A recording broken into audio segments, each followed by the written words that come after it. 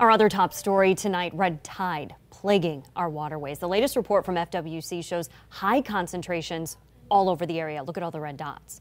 Many are off the coast of Sarasota and in the Bay. And while there is a large-scale cleanup effort going on right now this morning, St. Pete Mayor Rick Kriseman said crews aren't going to be able to keep up with the amount of dead marine life washing up in the city.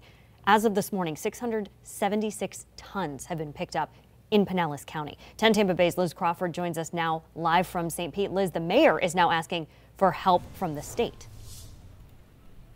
Look, Allison, the mayor said we don't know when this is going to end.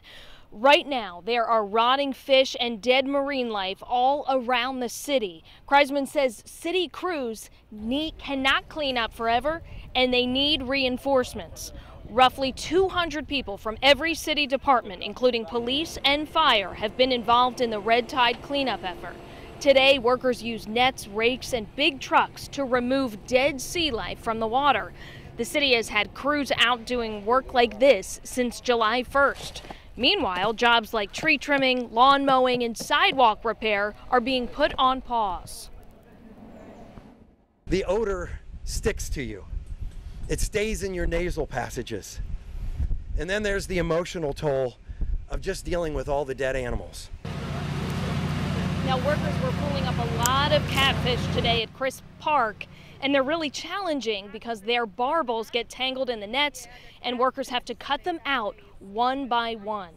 Now, the deputy communications director for Governor Ron DeSantis sent me a long response via email just a few hours ago. It said in part, Mayor Kriseman is either unaware of what is actually going on in his own backyard or is deliberately lying and using red tide as an attempt to score cheap political points.